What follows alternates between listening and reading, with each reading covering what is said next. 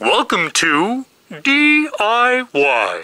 Automotive School with my friend Pete and Minnie, the body shop girl.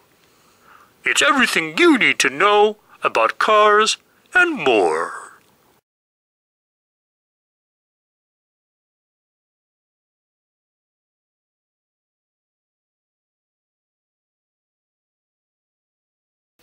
You got to be the guy that's in control of how you spend your fucking money on junk.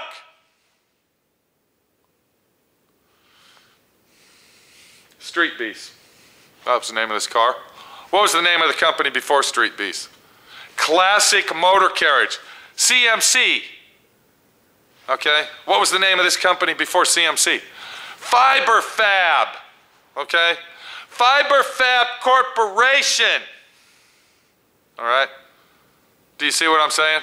They're out of business. There will never be another 34 Ford Coupe like this ever built. Okay? The mold has been broke. The mold has been sold. The molds have went to the scrap iron yard. They are gone. This is an icon.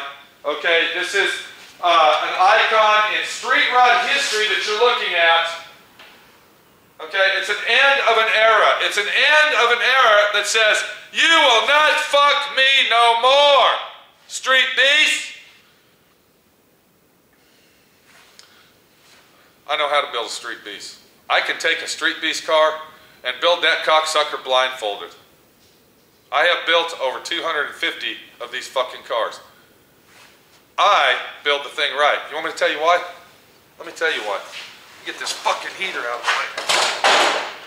Okay? Let me tell you why I know how to build them.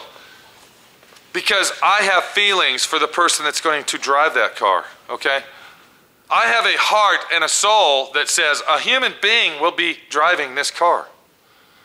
And if that car is not built proper, if that car is not built like a real fucking car should be built, my ass is on the line. Because he will wreck in this car and kill himself. And whoever the fuck else is in this fucking car with him will die.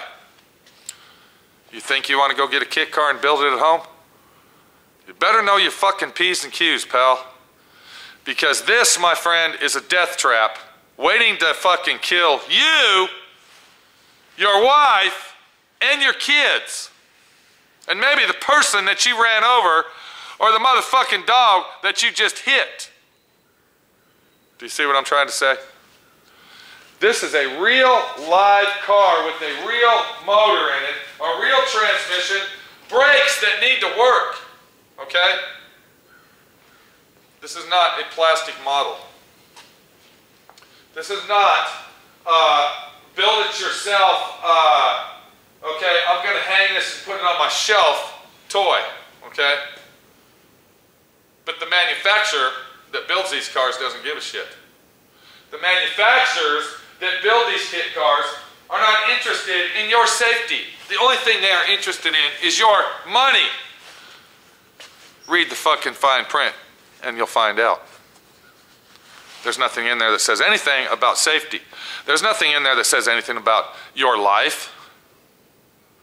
The only thing that says in there is no refunds, okay?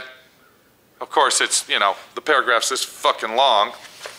Look, it's so big, I gotta come back here, see? That tells you you're not getting a refund, okay? The fine print on their contracts, it states that you just got fucked in the ass, okay? And we're laughing at you all the way to the bank, okay? Do you think Street Beast was the only company out there that did this? No. There's companies out there right now performing the same procedures of sticking it in your fucking ass. Okay. But you know, that's the situation you have when there's trying to find a solution, okay, when you're trying to find the solution of spending your hard-earned money, okay? Don't be a fool, don't be an idiot, okay? Don't be a jerkwad, don't stick it in your own fucking ass and let these type of people laugh at you while they're driving to the bank with your money in their pocket. We got Charlie the jailbird here today. How you doing, Charlie? What's up? Okay, what do you think about kit cars, bud? What is your opinion about a kit car, Charlie? They're all right, I guess. They're all right? It's a lot of work. It's a lot of work. Can you build that car at home in your garage? Would you be able to do that, Charlie? With a hammer and chisel? Because that's what these companies, that's what these corporations or these companies put out, that you can build this car at home. No, it takes a lot more than a hammer and chisel. Yeah. A lot more. It's definitely not taking a rock and making a sculpture, is it? No. Yeah. This is Pete, my friend Pete, your friend Pete. We got to get on our 34 coupe over here because we just got the doors done yesterday, Charlie. Now we got to take the doors off. Take them off? Look how clean those doors look inside there. Yeah. Remember they were full of wires and shit and crap because whoever fucked with it before didn't know what the fuck they were doing. Yeah. But you can do this at home, in your spare time, all by yourself. And if you need any help, if you need any answers, call my friend Pete before you fuck it up. My phone number's always on my videos. My phone number's always there. I'll answer all the questions you want. And if you need some help fixing your car, getting your car built, okay? I'm not telling you to bring it to me. Find a reputable shop. Find somebody that you can trust. Someone that's been in business. Somebody that has a reputation to help you along with your street rod. Your kit car. Your fiberglass manufactured kit car that you might have got fucked in the ass on. Am I right, Charlie? Yep. There's a lot of these guys out here. Yep. A lot of guys out here. A lot of guys that got screwed in the ass. You might even be one of them. Am I right? Yeah. We're talking to the guy right now. That's the guy that got fucked.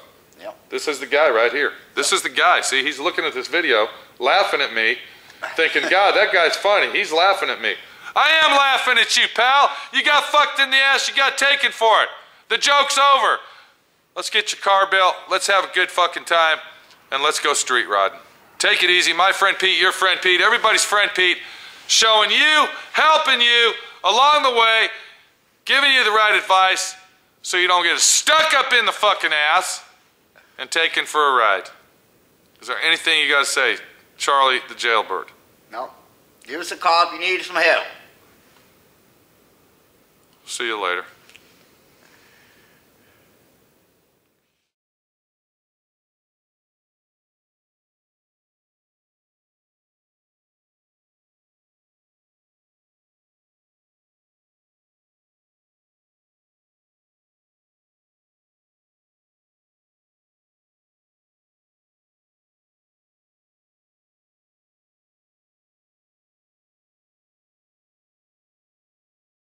Thanks for watching D.I.Y. Automotive School. Classes don't stop till you know everything.